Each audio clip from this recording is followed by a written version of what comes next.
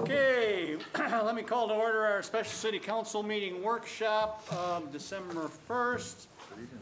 Second item on the agenda is discussion, review, and possible action regarding ordinance number 3342. Dan, continue. Thank you, Mr. Mayor. One thing I just want to kind of recap what we did last time. We went through Articles 1 through Working 3. With the Oklahoma Film Music Office in has the been staff report, real I had joy and indicated pleasure, there was, actually. They've not helped only us, did I make the first and changes foremost, that with were locations, recommended, to shoot in a cave like this, and to wasn't recreate quite the scene that we reflected want in is your one of the copy, most but difficult it was a locations. distinction between modular home and mobile and manufactured home. Essentially, the definition stayed the same. I just had the titles wrong. So the definition is for a mobile manufactured home, which would still remain a special use permit anywhere in the city. And then a modular home would be the one to where it still has to meet all the current building code requirements as well as any of the architectural design standards in that. So in a more updated one, those were switched around. But as I indicated, all the other stuff is been changed per our discussion. So now we're in Article. Question for clarity. Oh, yes. Okay, on the modular home? Yes. Is that something that is or is not pre-wired, pre-plumbed? Is it just a snap-together thing, or? Yeah, I mean, it can be. Because I don't know how you'd meet codes if they weren't already met. Well, through basically the facility and where it's built, because it's still something that can be taken as usually maybe a couple pieces to a property in that. So through that manufacturing, if you want to say process, it is. I'm just trying to understand the modular as opposed to the other. Yeah, and it is. Because I don't know how they'd snap together if they're, I don't know how you'd do that. Well, yeah, and on the construction side, to be honest with you, I don't know that, Okay. exactly either. I just know that clarity I wanted, and you don't understand my. Okay. It'll meet all the respective codes as a on-site stick-built home would. Okay. And that's the difference. And the other one is That's why I thought maybe they had to be wired and plumbed and all that. Yeah, too. and then a mobile home modular is the one where it is typically on a chassis that is brought in, and a lot of times just put their skirts around it, that type of thing, and doesn't necessarily. Some of them may be old enough that they don't even meet the current building code requirements. Okay. So anyway, there's that distinction in there. So now we're going on to Article 4, which starts to get into the, if you want to say, nuts and bolts of each zoning district. As we talked about in Article 3, there's a couple new zoning districts that have been added, and we'll be going over those. But in the agricultural zoning districts, there was essentially just some minor changes to the land use table. For instance, there was the incorporation of medical marijuana because we allow grow facilities in the agricultural zone districts, so that was put in there as one of the land use updates in the table.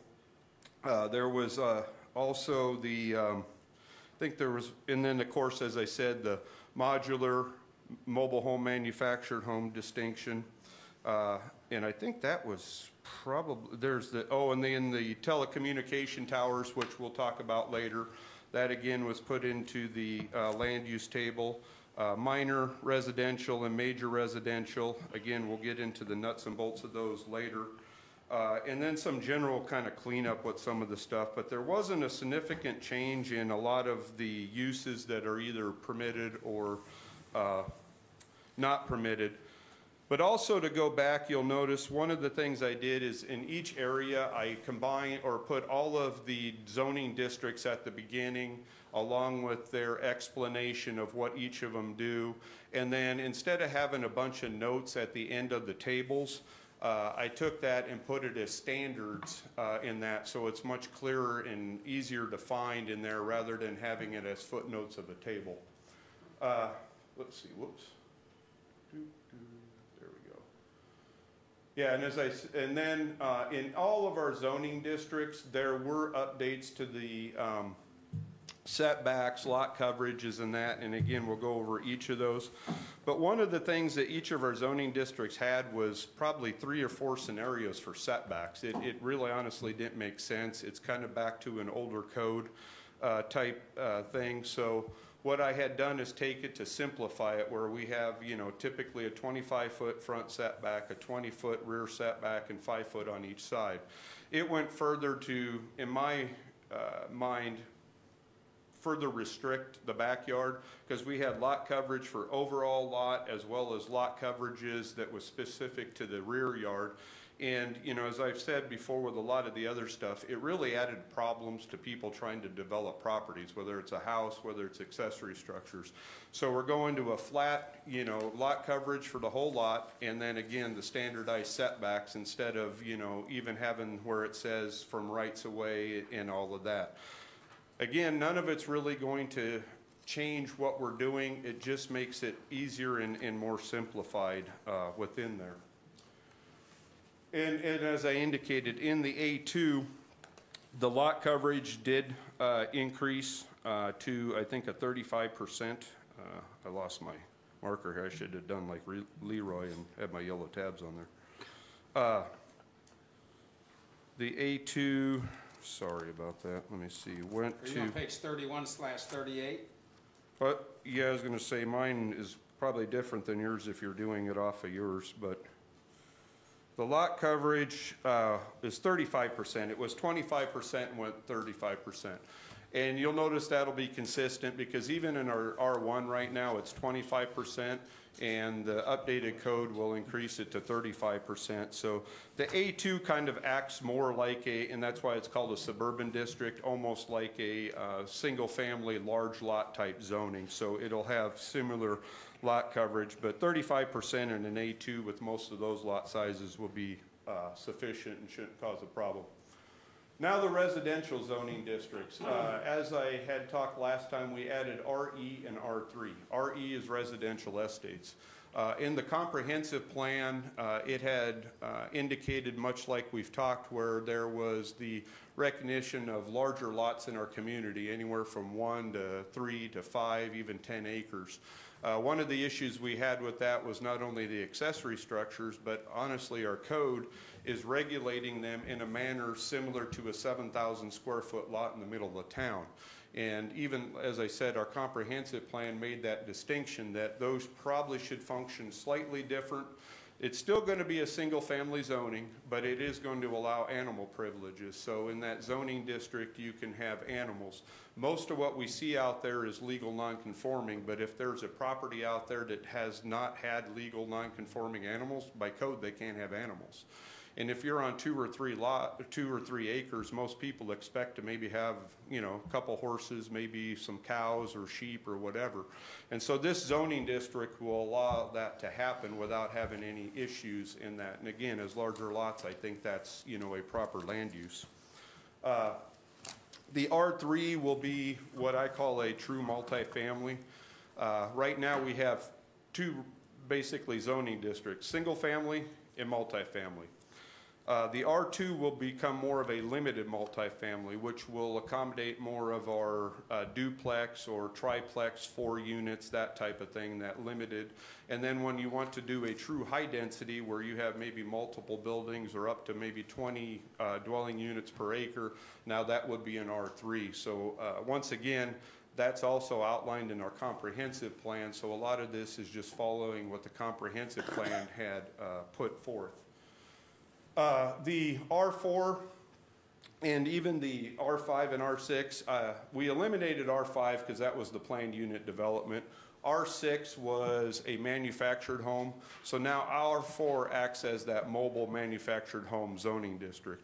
We actually have no properties in town zoned R4, and we had no properties in town zoned R6. So the change with that is going to have absolutely no impact whatsoever. But it is an opportunity if somebody wants to do a mobile home subdivision at somewhere, we do have a zoning district to accommodate that.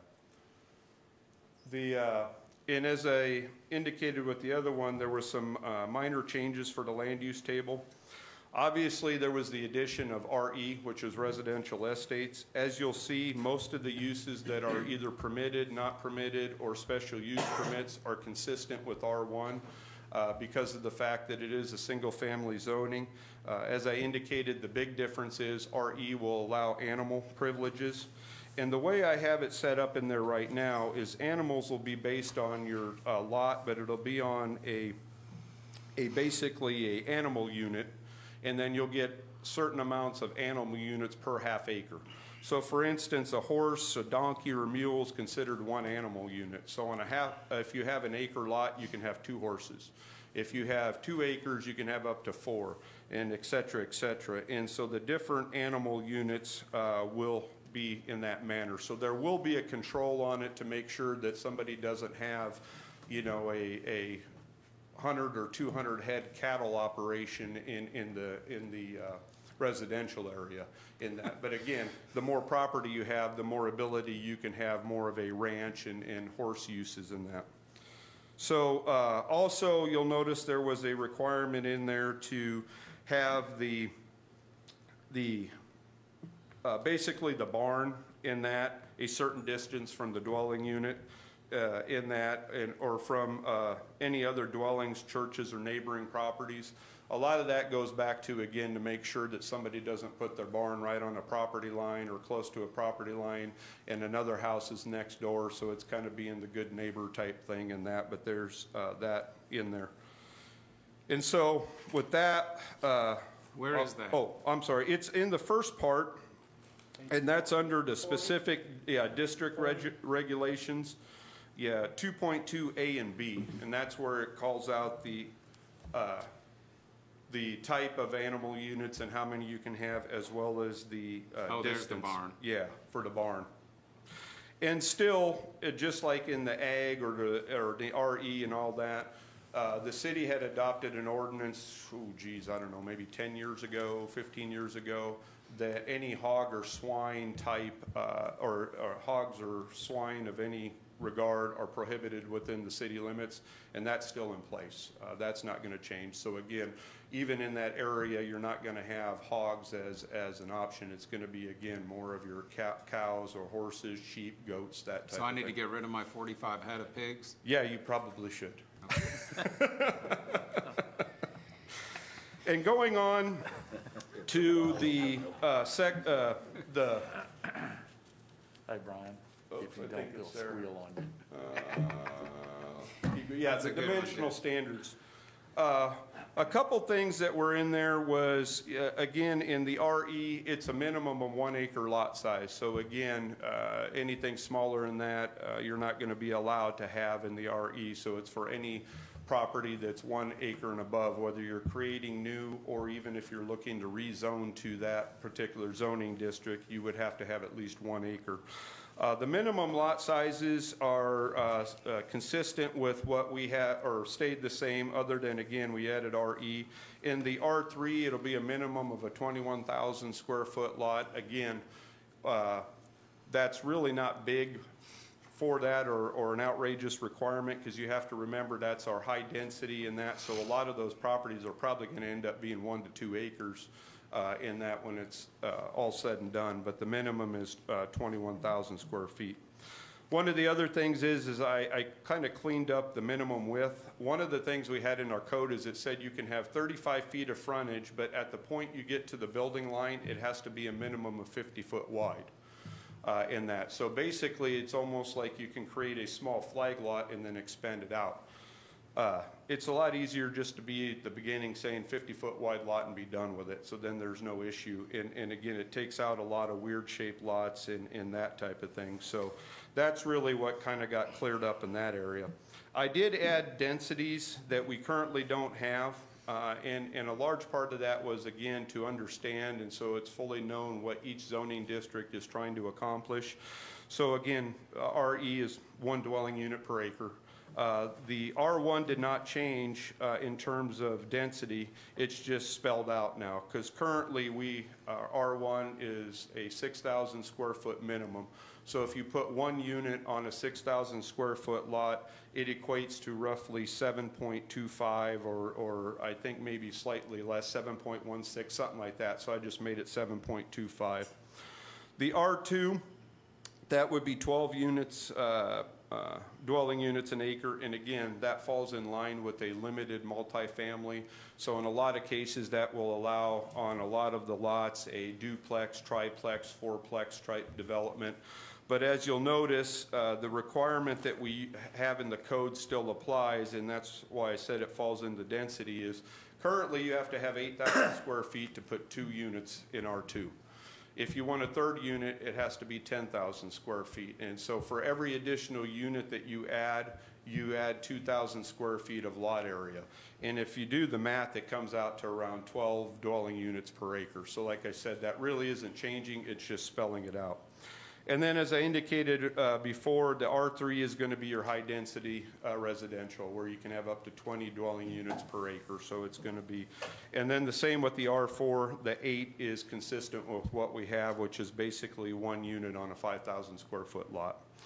The lot coverages, again, would be proposing to be changed. One of the things that we currently have issue with, honestly, is our lot coverage in the R1. It's very restrictive for the most part.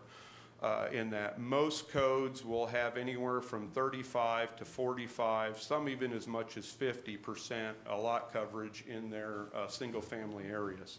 I'm proposing 35%.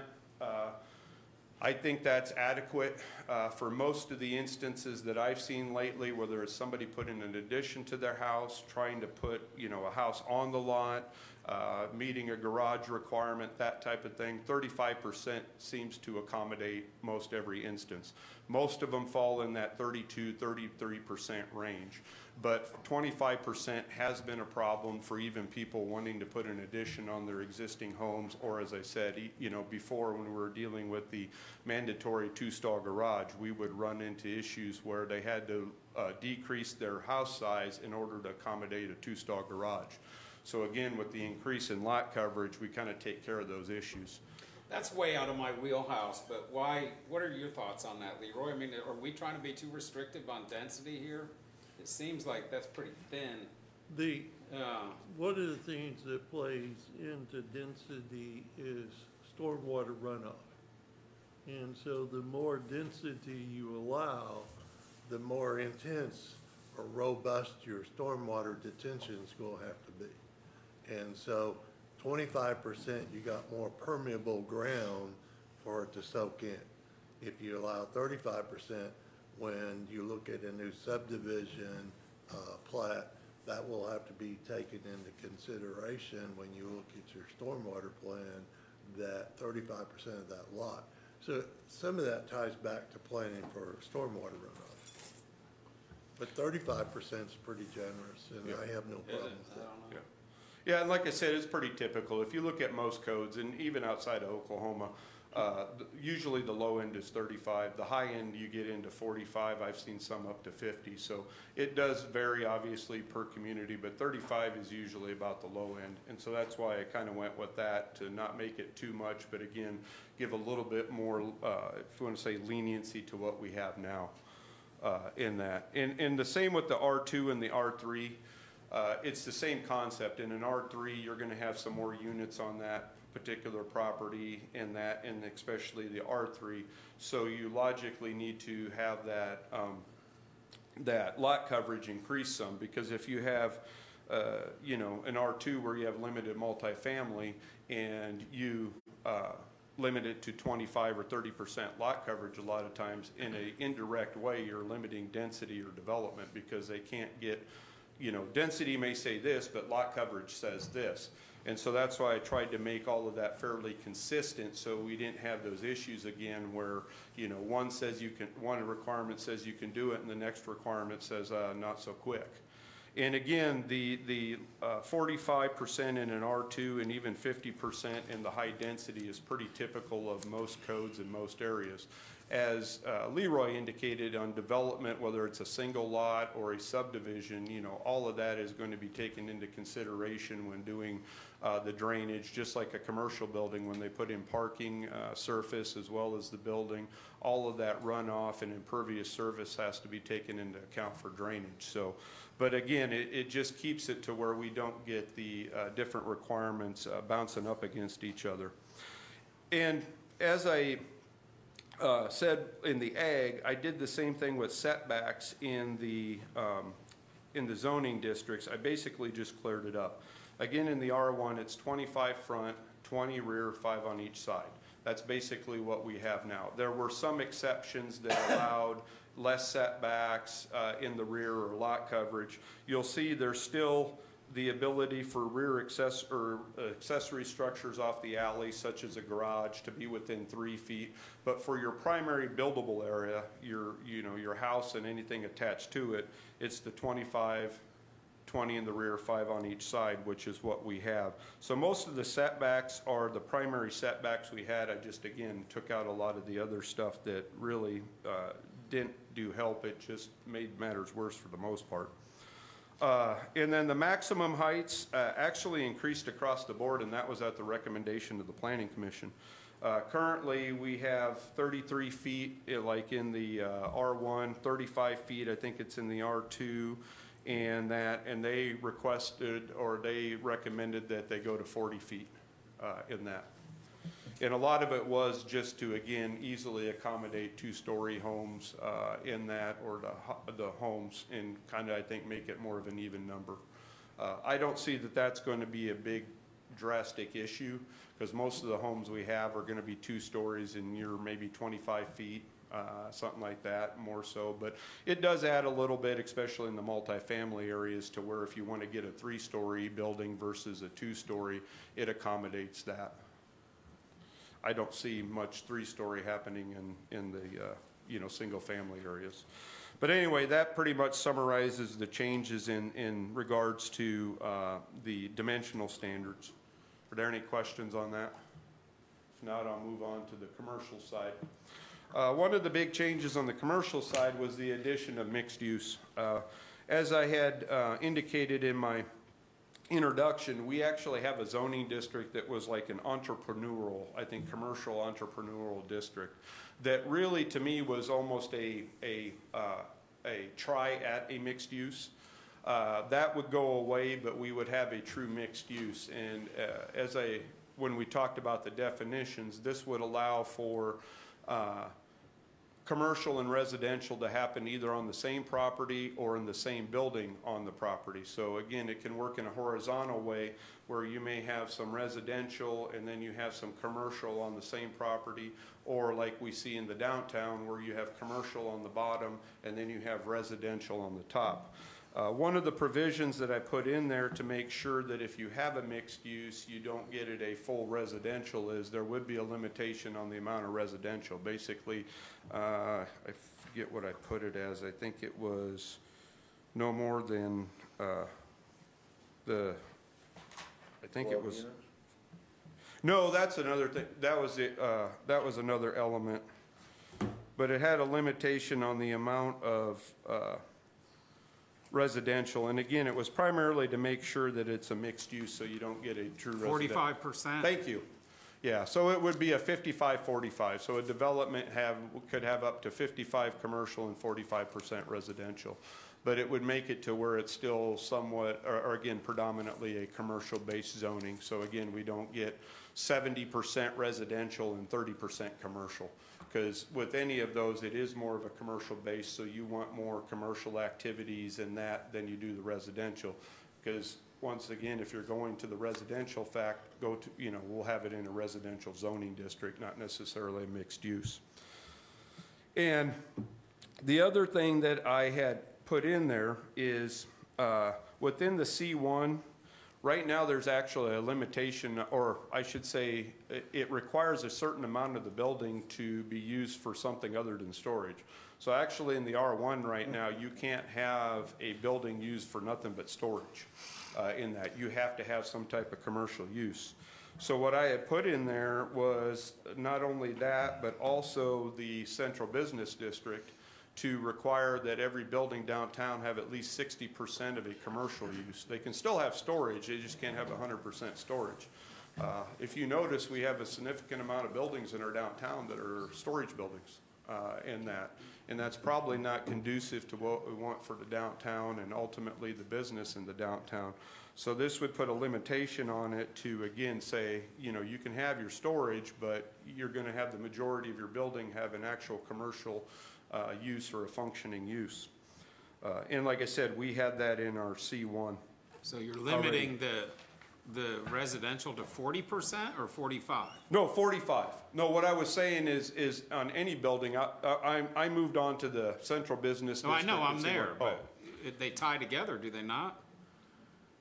He's talking about storage in this one, though. Okay. Yeah, but there is a limitation on the, Is that all this one is storage down here? yeah, the D talks about basically the primary use of the building. Again, it takes away the primary use of the building being storage. So if you have a building downtown and you just want to store stuff in it, the code says no, you have to have some type of functioning business in there. So what do you do with the people that have those buildings with storage in it now? Are you prepared to enforce that if we approve this? To some extent, yes. Yeah. Or we're gonna go over those enforcement actions, I assume, at one point? Yeah. And like a lot of things too, it's there to prevent further issues with that, you know, probably more so than everything. Yeah. Because again, the last thing we want is the downtown to be full of buildings that serve no other purpose than storage. So, Dan, how do you Yeah. do a max footage back up to A on 45%? Let's say you have a building and it's 10,000 square feet. Yeah, And it's 2-level.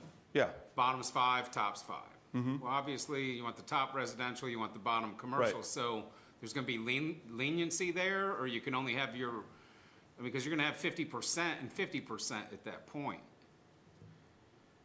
So I'm just curious how we're going to keep this 45% under control when most of these buildings that have residential, don't they have the whole top? yeah, but Or it doesn't, residential? yeah.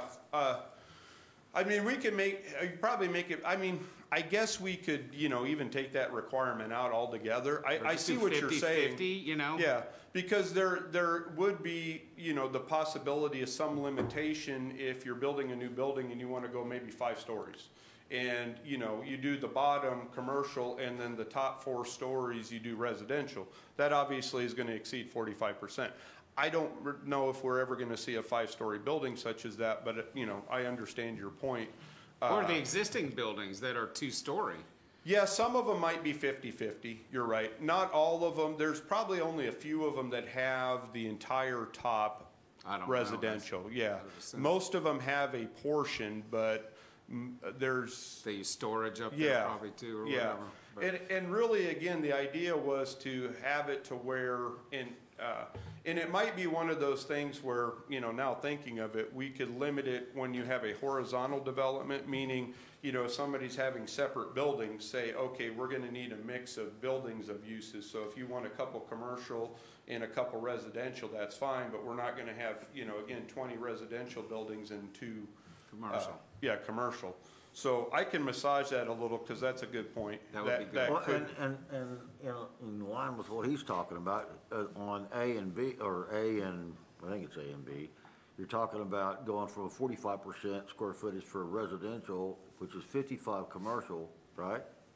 yeah. Okay, but when you go to the 60-40 thing, I think it's kind of screwy. Well, they need to be the same. Why not because just those- leave them the same? Well, and again, include- there's- It includes it's- storage on A, and then you're done. Yeah, but it's 2 different uses. We're talking, you know, actual residential and commercial and how they mix, and then again, just any building in terms of the primary use. The But why change 64 it for the guy that has stored something upstairs instead of having residential stuff? Why does he have to have 60% instead of 45, or instead of 55? Make it 55 for everybody. Oh, okay. Well, I mean, we could. Yeah, that's. I mean, it just makes sense. It's Yeah. a lot Should be more just clear. 50-50 is what it It's a lot should be. more, well, Yeah. 50-50 is even good, but it's still But- more clear to do it But to that way. go, well, but also to go back to, you know, Brian's point, one of the things that's currently in the code, and it was done, and again, that was a few years ago, honestly, I think it was done when the Capitol Publishing Building was looking at residential use. We currently have a provision that limits any residential use in the central business district to no more than 12 units. Yep. So the likelihood of somebody, again, well, I should say, we're not going to have a 5-story building necessarily with 4 stories above and below. We likely maybe have a 50-50 mix at best, because you probably could get maybe 6 units a floor, maybe 5 in that. So, you know, you figure at most probably 2 floors of residential, but even then I'm not sure. But there is that limitation in there. So I can kind of work with that number and massage it to probably come out with something more consistent. All right, so we can talk about that next time. Yes. All right. So now we're to land use tables. There was some changes to the land use tables. Not a great deal, but there were some. One of the things that I did, and it just makes things a lot easier so you don't have 4 or 5 or 6 pages of land uses. What I did is combined a lot of them into the definitions as we talk. So like health and fitness centers, in the land use table, it has that, but if you go in the definitions, it has a laundry list of those type of uses or similar type uses. And the same with retail and that. So when you go through the land use table, if you don't see some of the typical retail stuff, you just go to the definitions and and you see most of them in that. And again, it also goes to help when we have to make a determination on a use that isn't specifically in the land use tables. We can go back to the definitions in that, and it helps to say, yes, that is retail, or it is health and fitness and that type of thing. But it also just kind of cleans up the land use table so you don't have a long list of it. So what are our changes? Just the additions, I guess, right? Yeah, pretty much, because one of the things we added, because we don't have it in there, is a brewery restaurant, brew pub in there. So it would be permitted in all the commercial zones except C1 in that. C1 is more of your neighborhood commercial type stuff, and so it traditionally is for more neighborhood type stuff, so that's why it isn't allowed in C1, but it's allowed everywhere else. The other thing that we changed, and actually coming in January, you'll have that. Currently, bars, taverns, anything like that is a special use permit within the central business district. So if somebody wants to open up a bar or restaurant, they can't do it as a permitted use. So that's changing to allow that as a permitted use in all our commercial areas. So that'll get rid of the annual fee that the bars have having to pay? No. This is strictly the land use side. That's a whole different element. Because currently, not only do they have to do that, they have to go through a special use permit process, you know, to establish. So yeah, that's something to talk about on another day in another item. All right. But one of the other things that I added in there, because we do have those uses, but once again, we don't really have any code provisions that deal with it, and I think it's important because it is a use that we want to encourage. And it has to do with like outdoor seating associated with a restaurant or a tap room bar type place. Currently, our code doesn't address that, but I put it in there as a permitted use as long as it's accessory. But I also put, if you have like a beer garden, so if you have nothing but a standalone kind of, again, beer garden, there's no restaurant or anything, and it's just a beer garden, that would still require a special use permit in that. So it probably needs a little bit more review for siting versus your, you know, typical outdoor seating type of thing. Now that beer garden would only be in an event thing, right? No. Are you talking about a permanent beer garden? Yeah, I'm talking if somebody wanted to do more, like I said, yeah, of a permanent. The events would be completely different because that's through our current, but it's even like if you wanted to take maybe even, you know, like put 4, 5, 6 taco trucks on a property and something and have that on a more regular basis. Not something we necessarily want to discourage, but I think it may be a use that we want to make sure that there's a little bit more review. So a lot of that would fall under kind of that beer garden. I just put it as a beer garden, but those type of uses would still require a special use permit. But again, if you're going to open a bar, you know, in that, and you want to have outdoor seating, you know, have at it in that. So again, those are the big changes. Again, added the telecommunications towers to it. Going on to the dimensional standards. Before you go any further on telecommunications towers, Yes. are those going to be permitted at all Yes, we'll in a get to it, yeah, residential- because that's part, Inside the city, in Yes, there- residential areas? I completely rewrote that section, and it's part of Article 5 that'll be coming up. There's a whole section on that, and it has the updated stuff in that, so we'll be going over that I down the mean, most road. people don't want a radio tower in their backyard, so I just was But curious. most people do want cell service at their house. In commercial areas, yes, but I'm just talking No, about. no, you're exactly right. I'm talking about in their yes. backyard, do you want the In- backyard? No, I get that. Yeah, and the telecommunication portion of it covers all that. Because the problem with our current ordinance, it doesn't clearly state where it is or isn't permitted, and honestly, it doesn't even clearly state how you go about permitting them. It basically just says the planning department should keep track of them, that's about it. Our water towers are a good asset for that. Yeah, no, exactly, because it still allows co-location, but anyway, that, we'll be going over to standards, because Carry that's in on. the next article. There really wasn't any changes to the standards for that, because in most of our commercial in that, there are no lot coverages, no setbacks or anything like that. And so it really comes down to being able to put your building landscaping and all that and meet all of those requirements. And that's pretty typical of most commercial areas. In the C1, there are some setbacks in that exist, and that's again because it's in a neighborhood setting. And so normally you want to have that, if you want to say, fit in with the neighborhood, so you will have more of the setbacks, but all of that isn't changing. It just kind of put it in a nice, different looking table, if you want to say. So that moves us on to the industrial zoning districts. What page is that on? Oh, that there would be it just is. I get section it. 4. Yeah. Got it. With the I-1, I changed it to a light manufacturing and warehouse. Restricted just has a bad connotation to it. It just sounds like, you know, you can't Sounds really. restrictive, doesn't it? Right, exactly. So in most places, it's called light manufacturing, so that's what I changed it to. And one of the things that I did is in our current industrial zoning, again, it lists almost every possible use that is imaginable, some probably realistic, some not. And so we have this 2, 3, 4 pages of uses that really we don't need to, I guess, have that long a list. One of the big things I did is created a general light manufacturing, a general heavy manufacturing, and a manufacturing assembly. And that kind of encompasses really what you're looking for in the light manufacturing to the heavy manufacturing and that. So that definition takes care of a lot of the areas that we don't necessarily need to try to spell out. As you'll see, there's still a lot of the primary stuff in there in terms of different uses, but that'll help a lot by, again, not having, you know, page after page a land use table. And more importantly, as I indicated, like with the commercial, you're going to have uses that aren't always in there. And so by having those definitions, we can more clearly say, yeah, that's a light manufacturing, you can go into I-1. No, that's a heavy manufacturing, you're going to go into I-2 in that. Because there's so many specialties in when you get into the industrial side in that, it's hard to list them all.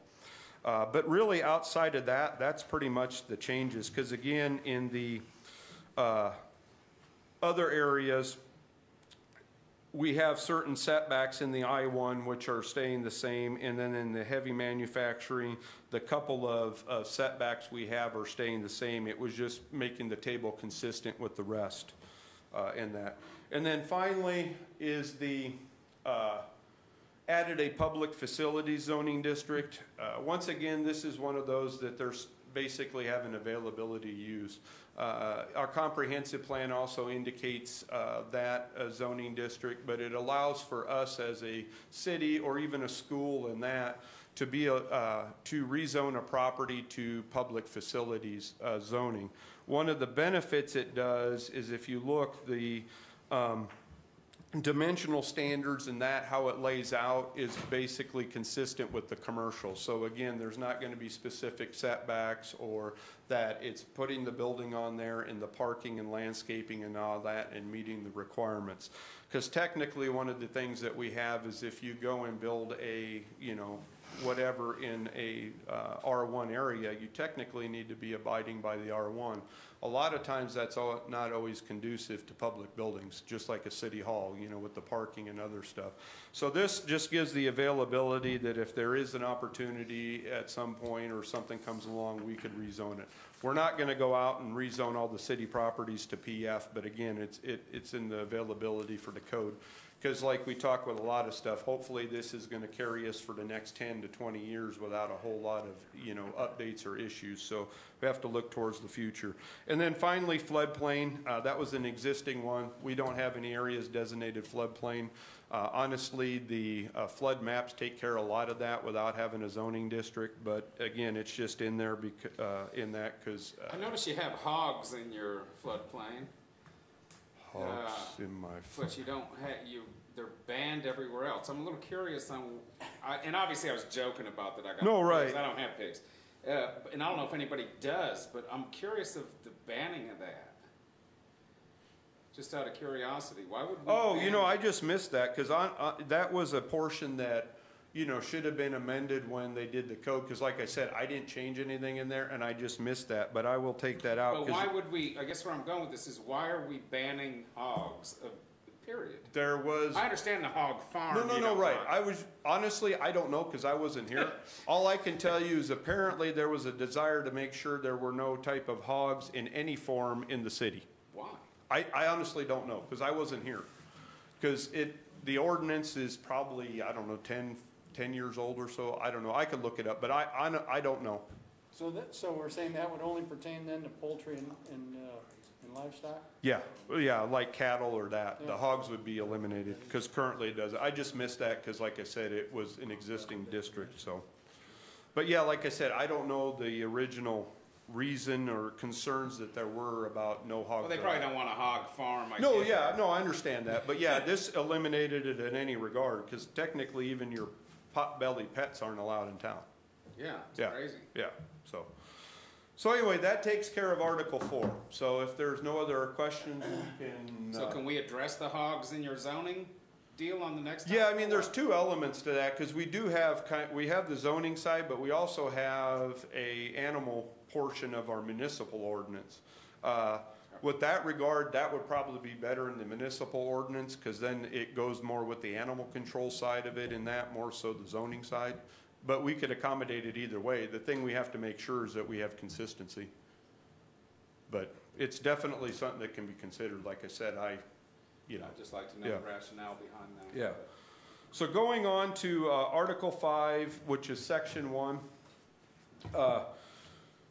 Again, a lot of this just kind of lays out, and in this case too, relationship to other regulations and that. I just kind of fixed the verbiage. It doesn't change really the intent or anything of what it's doing. It's just talking about that, you know, if there's conflicts and that, basically the zoning requirements trump it type of thing. So again, I just fixed the verbiage.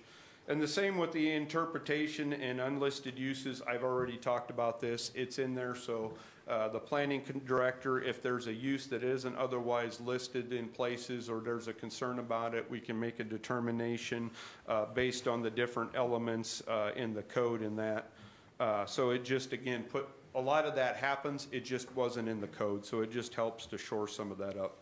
The special use permit section stays exactly the same.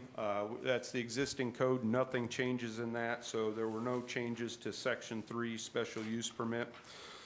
Then going on to open space, there were a couple changes in there, and one of them was, let me see here. I was going to get my PowerPoint going up. One of the things that the first part of it talks about is in our original platted areas in that, you know, the Guthrie propers, the Capitol Hills subdivisions and those. Our code allows for some exceptions to setbacks, especially the front setback. And what it says is you have the ability to line up the house with the person next door. One of the things that it didn't do was require that. Now with the Guthrie proper overlay district, you may remember, it requires it. But this was giving some exception to the side yards and the front yards, given the fact that those were smaller lots. Most of them are 50 by 140. Original one's 25, but combined. So it give some exceptions to that. 62. Yeah, section 4. Yeah, I was gonna say, I'm not sure your page. One of the things that I was looking at changing is, with these 50-foot wide lots, we're having issues with corner lots. The corner lots or the street side corner allows 15 feet setback. And so with your interior side lot, you have 5 feet. So you take a 50-foot wide lot and you narrow it down to 30. A typical interior lot will obviously have 40 feet, because if you're 50 and 5 and 5 on each side, it's caused some issues. In fact, we have one going to the Board of Adjustment because it's caused one issue. The other thing that it prevents is most of the these lots that would qualify for that are built at about a 5-foot setback off that side street property line. So even when you get kind of looking at the character of the neighborhood and keeping things consistent, not only on the front, it creates the same issue on the side yard if you have this one set in at 15 feet and then this one back over here at 5. That whole aesthetics and character becomes an issue.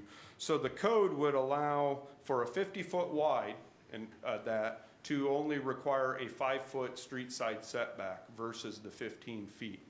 But if you have a larger lot, then you lose that. So if you have a 60-foot wide lot or whatever, you go back to your standards in that, just so we make sure that, you know, we don't have, I guess, taken advantage of that. Hey, Dan, Yes.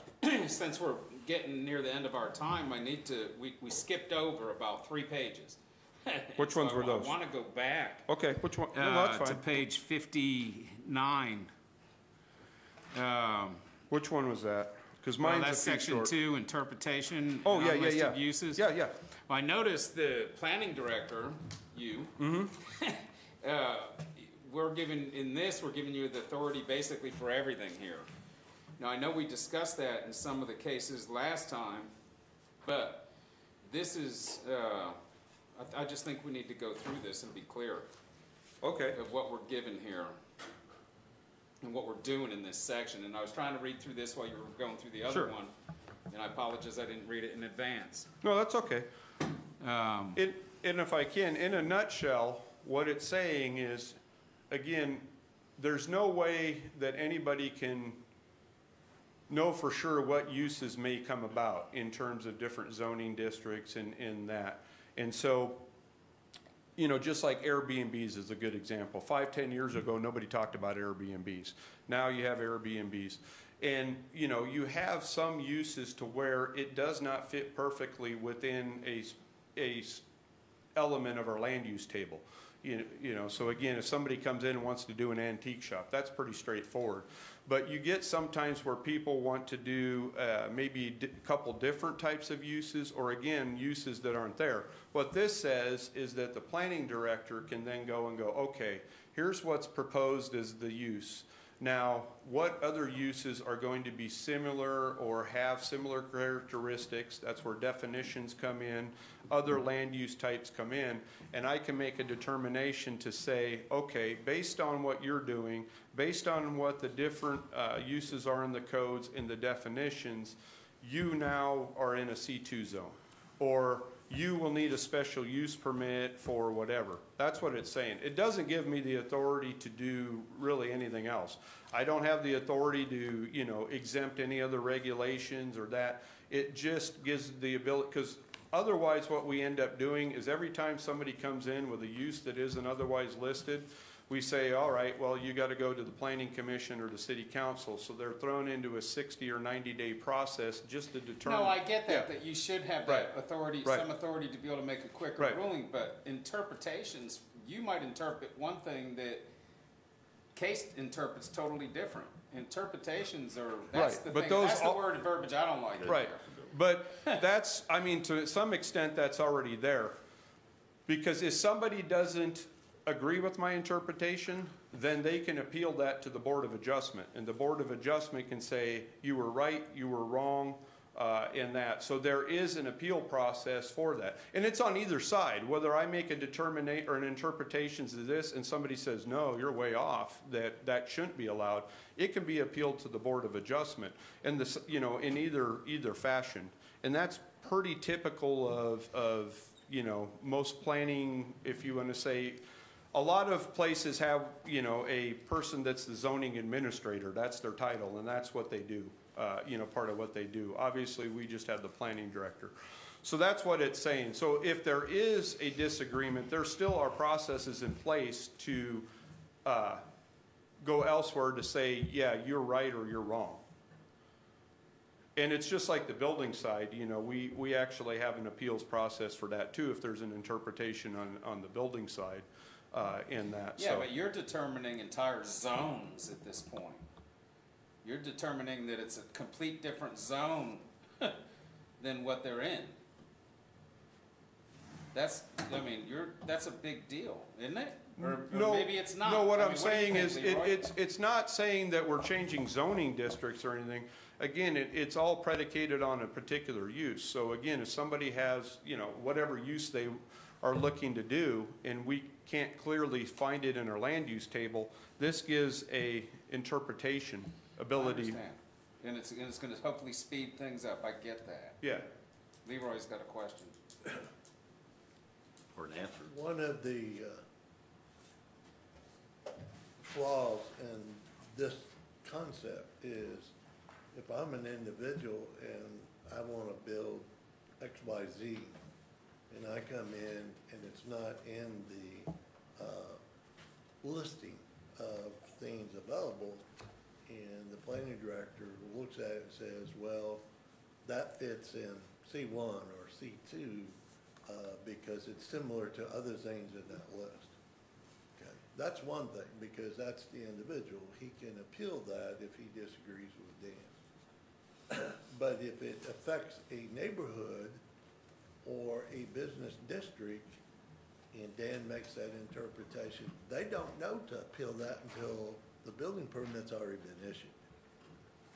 So there has to be some limitation, because what if a neighborhood has a different interpretation? They won't even know to appeal that, because they don't have any notice that Dan has said, well, X, Y, Z fits in this category as a permitted use because it's similar to these things. I So don't know what if would that the makes sense. language have to be? So are you saying that you You're, agree with you're, this language? you're ahead, I'm a remedial reader, and you're all way ahead of me, and I've got questions. So that, we're gonna come back to this, is Yes. what the bottom line is. I've not got to that point yet. Okay. I'm I just wanted to make I'm sure a that we slow weren't just reader. gonna leave that, because there are some, not that you're not trusted, Dan, but you're not gonna be here forever. Someday that position may be somebody else. yeah, but it goes with the position more than anything. I mean, honestly, the answer is, then any use not listed, you make a special use permit. That's the alternative. I think you're Good doing a good job. job on this so far, but there are That some would be a questions. slow process. Oh, sure it would. Yeah, and you're gonna have a lot of people that just say, well, forget it, I'm going elsewhere. But honestly, that's, you know, probably your only alternative. All right, so more to come on that. Yeah. Are we done? Well, what I'll do is I'll get through, because these next two are gonna be really quick, because there's no changes in height. We're holding you to it. The Yeah, lights came on, that's why. right. There's changes in height, which there's no changes, and all it talks about is how we figure height, literally. Section 6, which is architectural design, accessory buildings, and fences. The only change, this is the one we recently had adopted and is now in effect. There is a couple changes to that. One, it's just accommodating the new zoning districts, because those weren't around, obviously, when we did that. So it's just acknowledging RE in R3. And then the other big change of that area is the allowance of accessory dwelling units in that. And actually, that might be a good place to stop, to be honest with you, because there might be questions in that. So we'll pick up with accessory dwelling units at the next one in that. And just real quick before we end, in the staff report, you kind of saw my timeline of what I was hoping or expecting. You know, once again, if that goes more, then that's fine, you know, because this is something we need to make sure everybody's on board with and happy with. So That's just, again, a timeline to hopefully keep us kind of on course, but if that changes, then so be it, so. Well, you're doing a good job, Good. Dan. Thank you. Good, A lot of work. all right. Yeah. Leroy, question? I would just point out that Dan's going through this in general terms, what changes and stuff. At some point, we've got to come back to specific questions because the devil's in the details. Right. And we hadn't even got into it, but if you look at my yellow tabs, those are my questions on just the first half of it. So at Right. some point, we're gonna have to spend some time going through the detailed questions. Is there a chance I can get a copy of that? So that I can do the same thing, Leroy, because I can't do that here. A hard copy? Yeah, Yes. Yeah, I'd love to have one. yes. I might need one in the future anyway. Well, no, that's fine, yeah, because. Well, maybe you want to do that on our last meeting of this, or first meeting in January or Let's- something. Does anybody That's else fine. want a separate hard copy printed out? Yes. I'd take one too. Well, I'll just make one for everybody. Yeah, That's I fine. think Yeah. that way Can we're I at have least a- on the I just, same you know, page. one way I tried to say paper, but if we need to, then that's Can I fine. have a stack of sticky notes with Do you it? mind putting it in a nice binder and stuff and labeling it? You can't be yellow. All right, any other questions of Dan? Can you bind it? Okay. We are